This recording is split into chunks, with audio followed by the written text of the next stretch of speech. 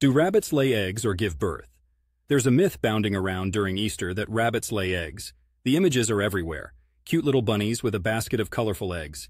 Makes for a delightful Sunday morning chocolate fest for the kiddos, but it's just not scientifically accurate.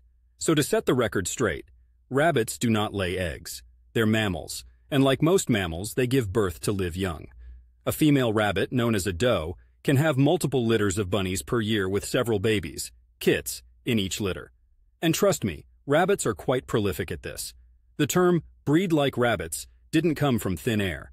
Now, if we're talking eggs, we'd turn our sights towards oviparous creatures like chickens, ducks, or fish.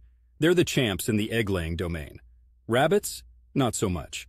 They're firmly in the viviparous camp, which means live birth. Of course, the Easter Bunny myth is a whole separate entity, tied up in various historical and cultural roots. Its origin story is a blend of pagan celebrations of spring and Christian symbolism of resurrection. Somehow, along the line, a hare laying eggs became part of this tapestry of tradition.